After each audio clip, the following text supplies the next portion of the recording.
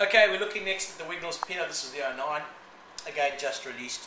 I fell in love with the 4s and 5s a couple of years ago. Haven't seen it over the last couple of vintages. But 9 for Great Southern is giving me, we've been hearing good things about it.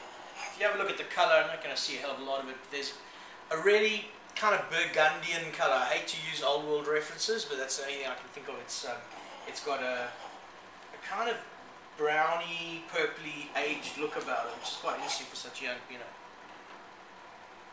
It's a nice nose. It's giving me everything that kind of turns me on about WA Pinot Noir.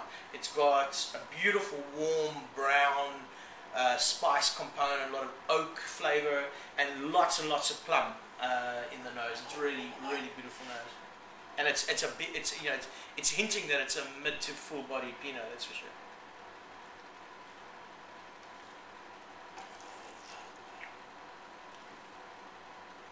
It's an immaculately made wine. Front, mid, and back palate's fine. The acid's great.